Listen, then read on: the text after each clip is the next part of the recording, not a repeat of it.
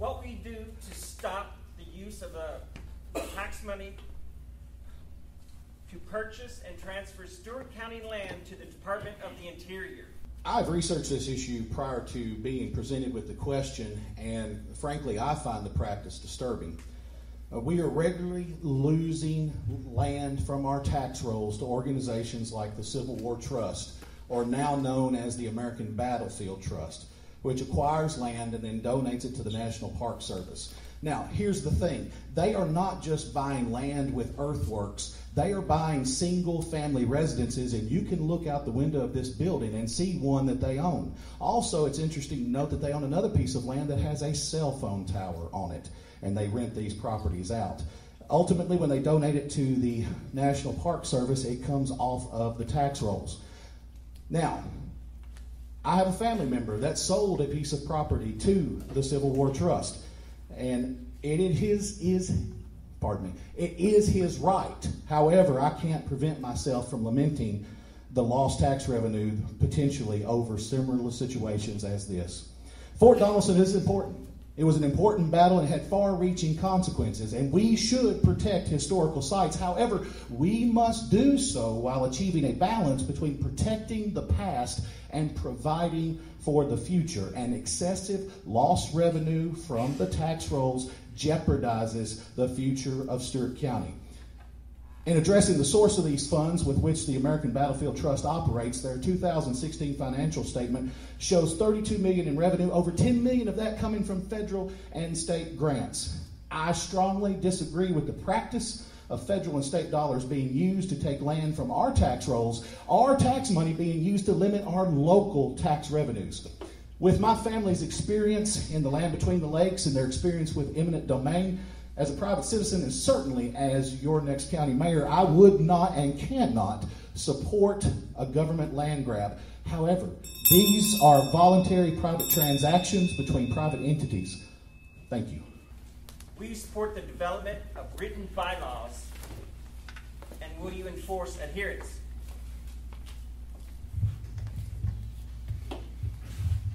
I had to seek clarification on this question, and it's written bylaws for the county commission is, I believe, what we're referring to. And I've spent several hours researching this topic. I've come through the County Technical Assistance Service, the Tennessee County Commissioners Association, and various other websites, and I was in search of examples of bylaws employed by other counties, and frankly, I couldn't find any.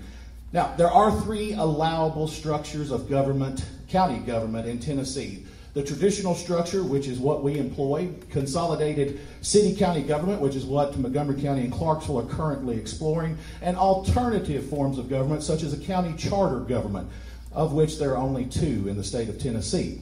All 3 forms of government operate within a structure that is first defined by our Tennessee State Constitution, and then further fleshed out by our Tennessee Code Annotated and private acts of the General Assembly. Even in an alternative government charter, the powers and operating rules of the county do not change. Now, the function of bylaws are to outline the structures, rules, and operations of an organization. The governing documents that I've previously mentioned already do that. The county commission has the ability to develop policies. A guiding rule is beneficial in the operation of an organization of this size, and I would support and encourage their pursuit of this matter. However, it is a matter they must choose to deal with. And this leads me to share with you that if elected, I do not desire to be chairman of the commission. I believe that in an effort to provide some separation of powers between the executive and legislative branches, thereby providing more transparency and accountability through greater checks and balances. Thank you. How will you deal with the conflict of interest caused by nepotism in the Stewart County government? Nepotism rightfully carries a negative connotation. However, it's important to remember that according to the County Technical Assistance Service publication CTAS 1080, there is no direct prohibition of relatives in county offices. The closest that the state law comes to approaching this is dealing with state employees. There is no law on the state level dealing with county government. It does deal with transparency in hiring and conflicts of interest. Now, there can be conflicts of interest in hiring those related to you. I personally do not like the practice. And while the hiring of a relative may not be inappropriate, it is important to make sure that the best candidate is hired. One should always be mindful of the appearance when hiring a relative and be ready to clearly document, beyond a reasonable doubt, the qualifications of a candidate selected. However, the county mayor does not have it within his power to tell other elected officials who they may and may not hire. Ultimately, as mayor, I will work towards an environment of transparency so that you, the voter, can make the ultimate decision regarding the hiring practices of various offices through your choice of who you select to fill those offices. Thank you. What steps will you take to create a culture of transparency and accountability in our local government? Given my background in financial advising, I was taught and find it extremely beneficial to always set the proper expectations. And this is the heart of what transparency is. Government must deal with unpopular issues. And however, if government would set the proper expectations, then this would limit the opportunity for disappointment. Also, transparency offers a ray of light into the operations and procedures government employs. Light is a great disinfectant.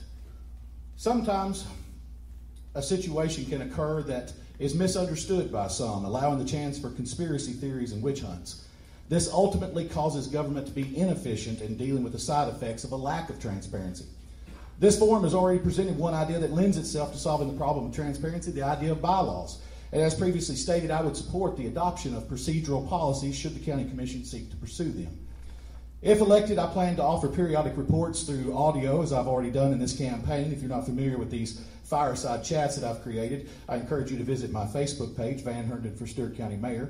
And there you will find where I've outlined what we've talked about here tonight in greater detail. It's also a great way to get in contact with me. And also, I shall offer a periodic report in the local paper and social media to reach as many of our citizens as possible. It is my goal to let you know what your government is doing, to set the right expectations, and to move Stewart County forward. Thank you. Can you give us a closing remark before we take questions? I want to thank each and every one of you for being here tonight, and I want to thank you for the time that you've taken to hear my vision and the other candidates' visions for Stewart County. The decision that lies ahead of you that you must make in the voting booth is an important one, and certainly not an easy one. But the challenges that face Stewart County are significant, and those challenges demand to be dealt with. The longer we wait, the harder the task will be. However, Stewart County is home to some of the most caring, finest, and hardworking people that I have met, and there is nothing we can't do without perseverance, patience, and a plan. We must be accountable for every dollar spent. You run your homes under the idea that you shouldn't spend more than you bring in, and there's no reason that you shouldn't hold government to the same standard. Also, we need to think down the road with a mindset that we are a community that welcomes businesses, because businesses bring jobs and generate revenue, both of which Stewart County desperately needs. I'm Van Herndon, and I appreciate your support. Okay, do we have any questions? George Mullen. Often counties or cities with small populations like Stewart County end up having serious pension fund deficits. I've not heard anybody mention that. Where do we stand on that? Do we have a pension fund, and is it solvent? Thank you so much for that question. I appreciate it. So, what we have locally is within our county government, there's a couple of systems. It's very similar.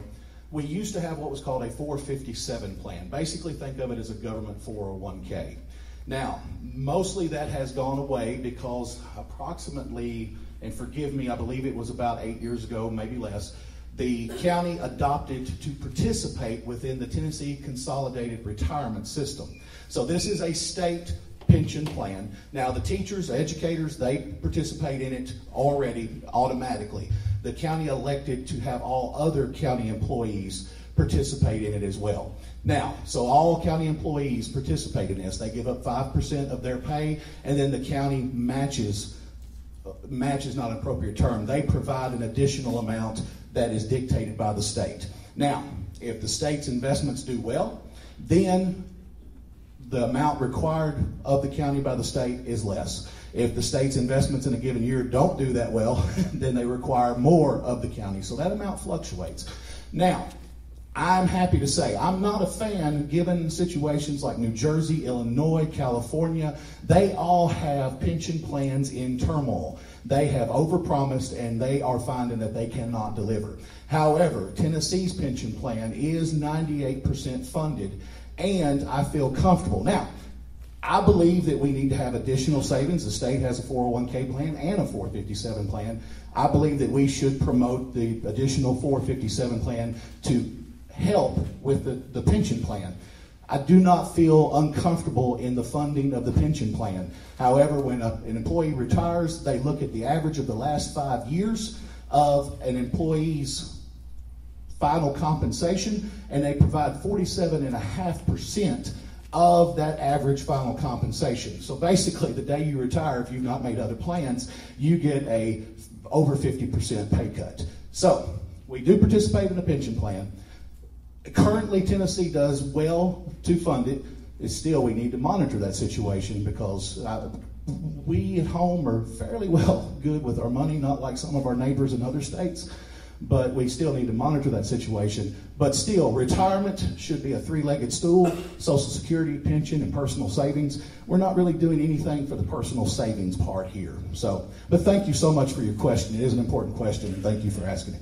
Did you read the story from TDEC about the wastewater treatment plant? The man from TDEC said at the steam plant is going to be the largest facility, industrial wastewater complex like this east of the Mississippi River. So it sounds like to me they're planning on investing long term in Cumberland City, and this is a two-part question pertaining to the government. I know, Robin, you had said something about the federal government taking care of roads going into entities.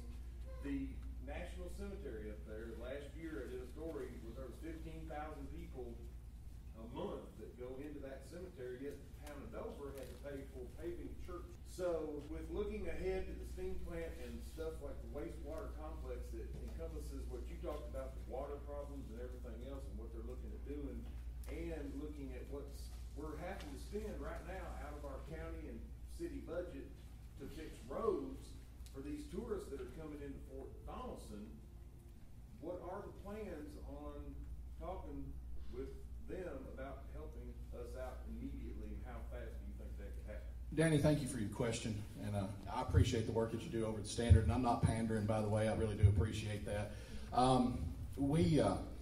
We share a common vision in that you're reporting and my feelings on how we've been treated by the federal government. There is definitely a disproportionate or inequitable relationship there, because they expect a lot of us, but they're willing to do very little for us. They've come in, they've taken our land, and then they have been so gracious as to tell us what we should be happy to accept from them.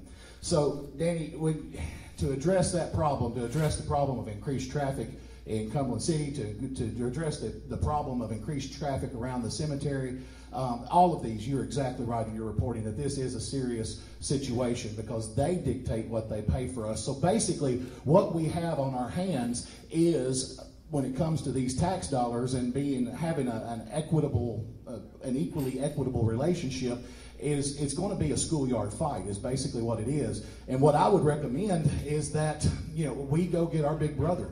We have connections. I have a great relationship with J.D. Reedy down in Houston County. I've developed relationships or fostering relationships with other people.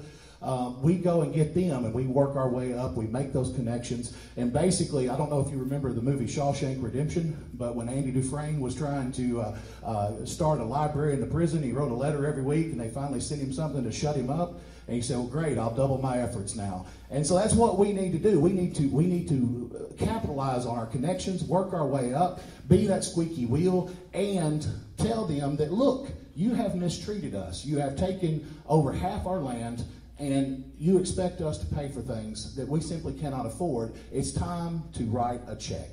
And thank you again, Danny.